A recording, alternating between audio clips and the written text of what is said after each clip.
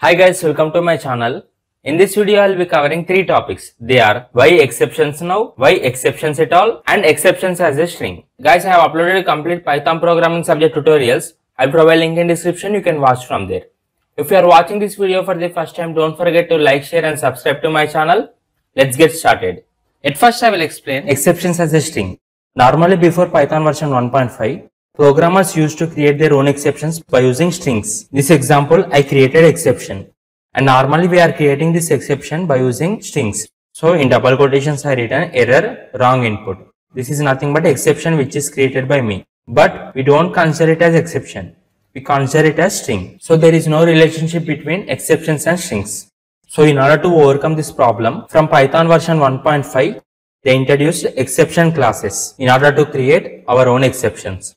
By using exception classes, we can create our own exceptions. From Python version 1.6, if you want to create any string exceptions, just after starting Python, you need to type command, that is -x.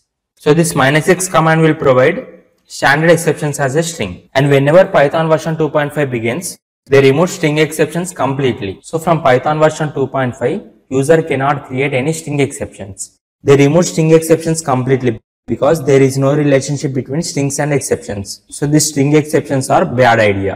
Next I will explain why exceptions now. As you know, while developing any software, definitely you will get error. So in present computer world, we need to handle those errors. If we handle errors, then whatever the software that we are creating, it will work correctly. At present we are running applications on graphical user interface.